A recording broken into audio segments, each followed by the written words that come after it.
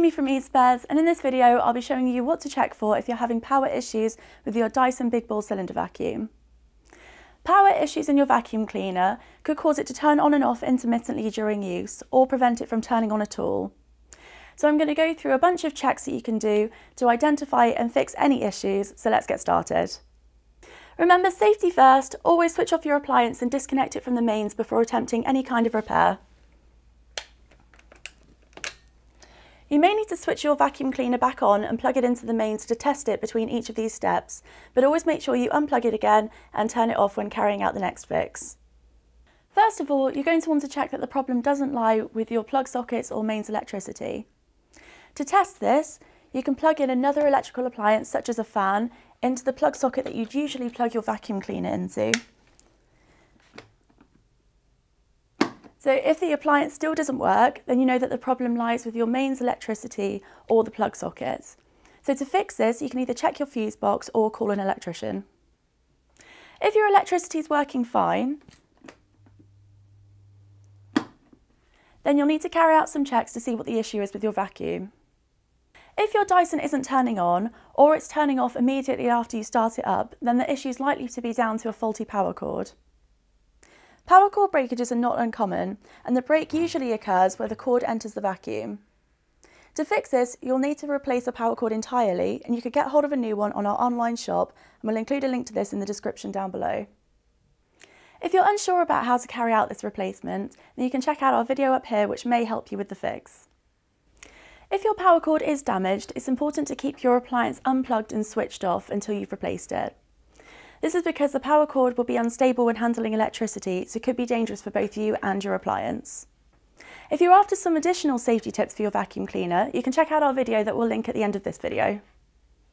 Next, we're going to take a look at what to check if your vacuum cleaner is turning on and off intermittently. Most Dysons have a built-in safety system that causes the appliance to stop working if it overheats. If your vacuum cleaner is turning off at irregular intervals, it's likely to be overheating due to a dirty filter or a blockage somewhere causing the appliance to overwork. To check for these issues, remove the hose and test the vacuum suction without it.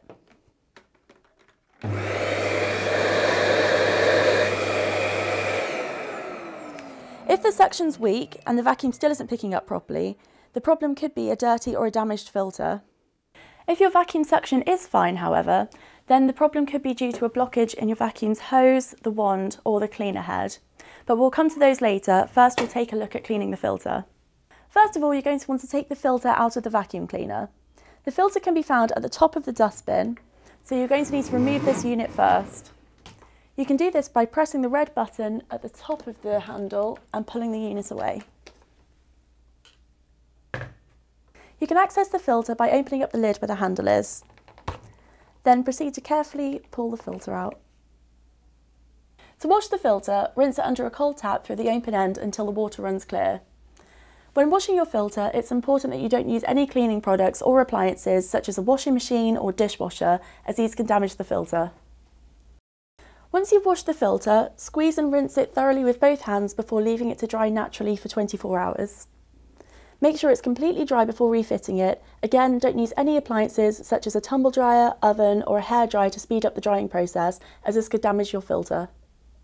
To refit the new filter, simply slot it back into place at the top of the dustbin, close the lid and then reattach the unit to your vacuum cleaner.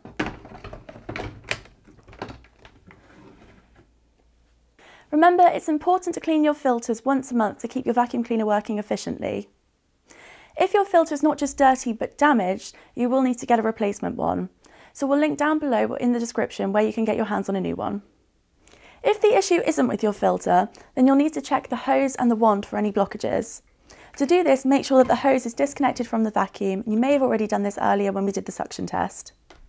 Then separate the wand and the hose from the handle, making sure all three parts are disconnected from each other. Look inside each part and the areas they connect to for any blockages.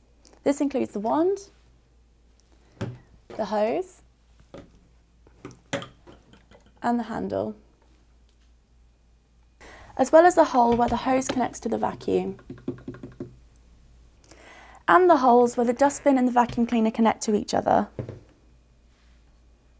If there are any blockages, you can just go ahead and remove them, and some blockages can be removed easily by hand, whereas others might be too deep to reach.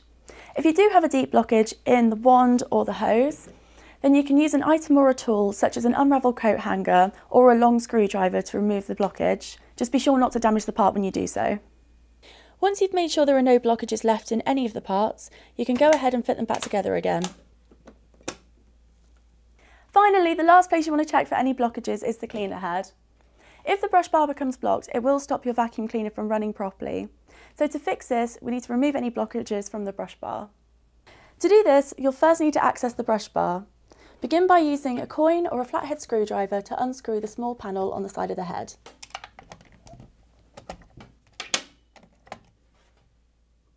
Remove the brush bar and check for any blockages such as hair or string that might be wrapped around it. If you do find any blockages, you can either remove them by hand or use a small pair of scissors or a seam ripper to help you. Once you've finished checking the brush bar, you can return it by sliding it back inside the head. Then you can screw the small panel back onto the side of the head.